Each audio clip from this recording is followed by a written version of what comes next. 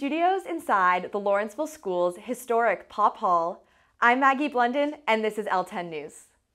In my last episode as anchor, before I pass the reins to Naima Ford, I'd like to thank you all for letting me share Lawrenceville stories with you this past year. And now for this spring's campus happenings. To kick off this week's show, we'd like to first congratulate Lawrenceville's class of 2024 valedictorian, Aurelian, and faculty speakers, Emily Pan, Claire Jang, Gordon Gruber, and Miss Jennifer Parnell.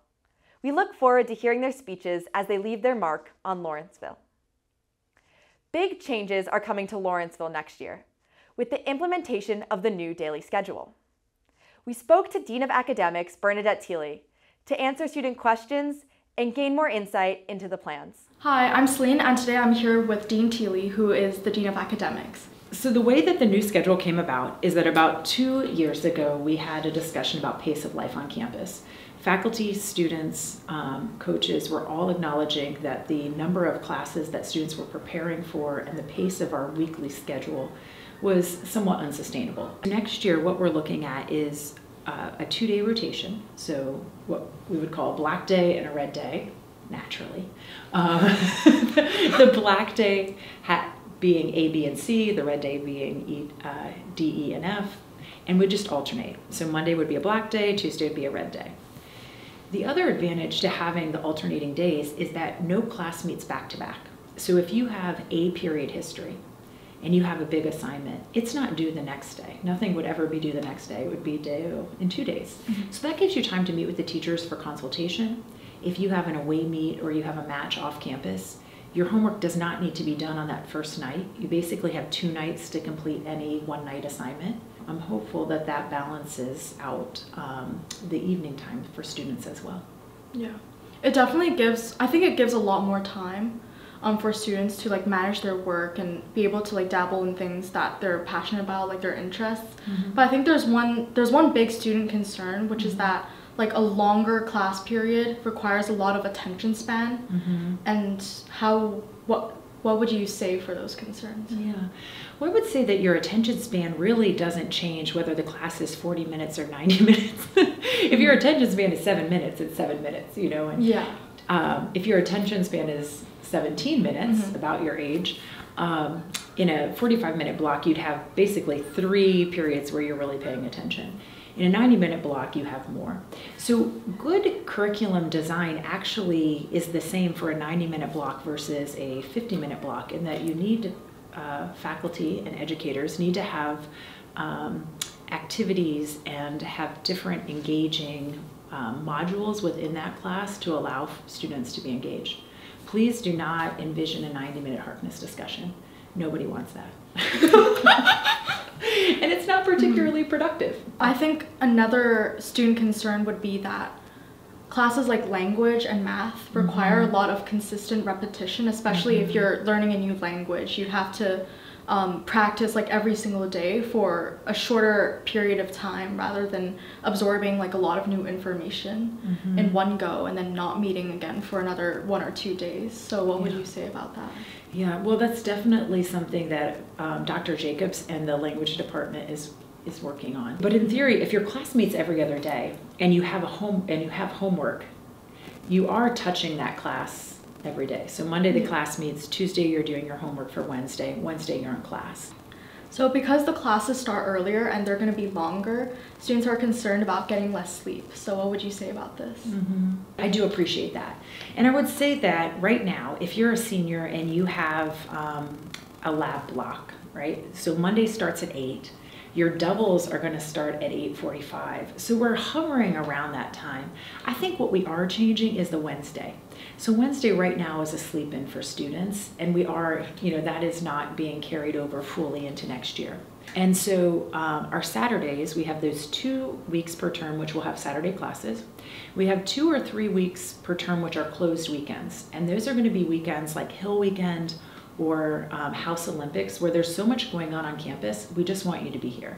So there's a little bit of sleep built in there where you don't have a Saturday class, but you're on campus. I think that brings me to my last question, which is what are weekends at Lawrenceville going to look like with the closed weekends and limited Saturday classes? What I would hope to see, and I say hope because at the end of the day, the community that we have on campus is created by the students. The administrators, the faculty can put things in motion, but unless it's embraced by the student leadership, it's going to fall flat. And so what I would love to see is joy, and I'd love to see some collaboration. And that just requires the student body to stand up and say, this is what we want our weekends to look like.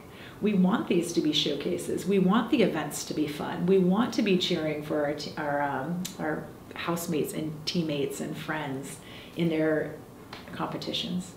Thank you so much, Dean Teeley, for providing further clarification on next year's schedule, and I look forward to seeing its implementation. Thank you, Celine. Thanks to Celine, Ray, and Sophie for the interview.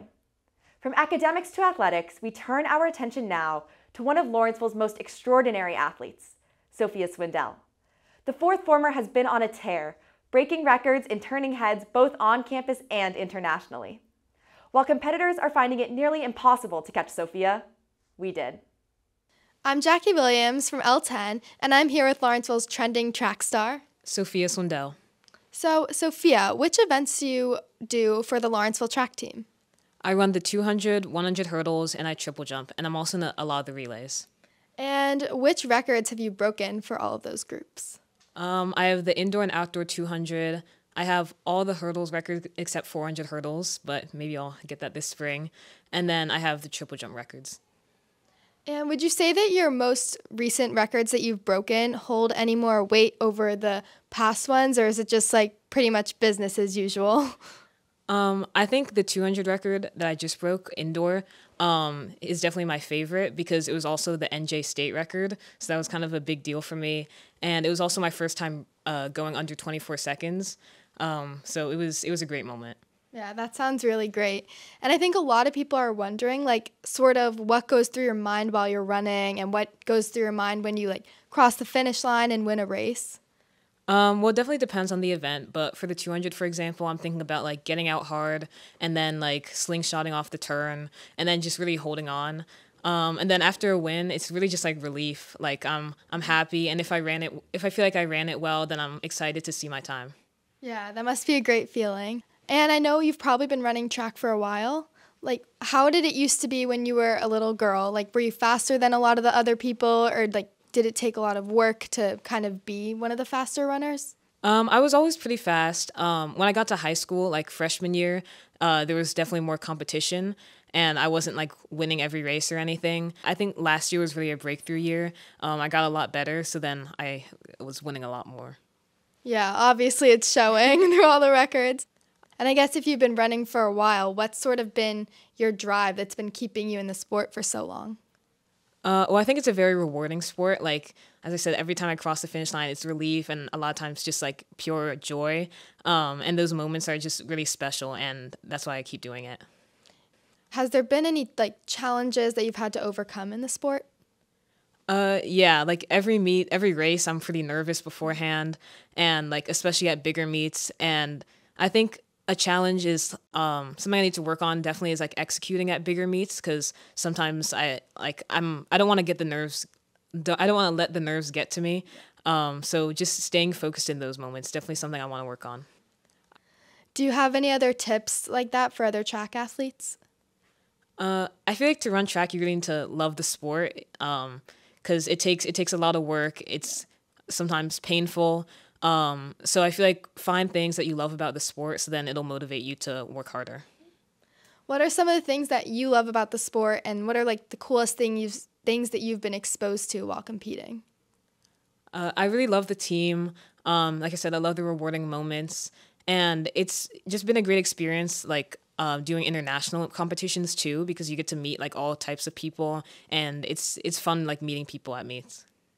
Yeah, and how does the Lawrenceville track community and coaches sort of support your journey, and how is that overall environment?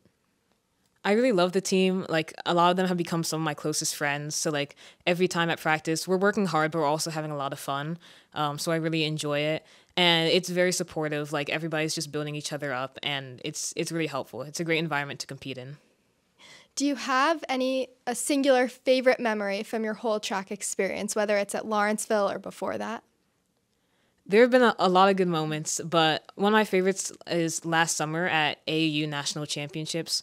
I won 100 hurdles, and I wasn't competing for Lawrenceville, so I had a different team, and everybody was like calling me champ, like leading up to the race before I'd even won it, and really hyping me up. So I really wanted to win that race, and it was the first time I'd like won anything kind of big. So it was just it was a great moment. That sounds amazing. And what are your goals for this upcoming season?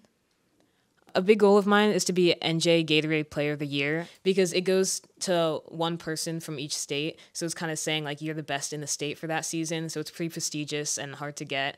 And then in terms of like event specific, like I definitely want to go below 14 seconds in hurdles and then just like focus on the little details to get better in every event. Well, all of Lawrenceville is rooting for you to be NJ Gatorade Player of the Year, and we'll all be rooting for you to succeed and break more records this season. So thank you, Sophia. Thank you. Back to you, Maggie. Thank you, sports producers Jackie and Brian, for the story. More news. While we have already seen their passion for professional sports through their podcast, Two Brothers and Their Sports, fourth former Arav Parekh and his brother Arsh, a sophomore at Hun, have moved into print. Their new book, A Blueprint to Winning, Advice from the Pros on How to Overcome Adversity, is now available. Shout out to the Parekh brothers for their hard work. Moving from achievements in sports to science, third former Annabelle Yao was recently named second runner-up in the senior division category for her research on Alzheimer's disease at the Mercer Science and Engineering Fair. We wish her luck on future endeavors with this important research. That's it for this week's episode. As always, if you have a story to share, let us know or stop by our office in the basement of Pop Hall. Be sure to subscribe to our YouTube channel to never miss an episode. From all of us here at L10, thanks for watching and enjoy the spring weather. Bye, everyone.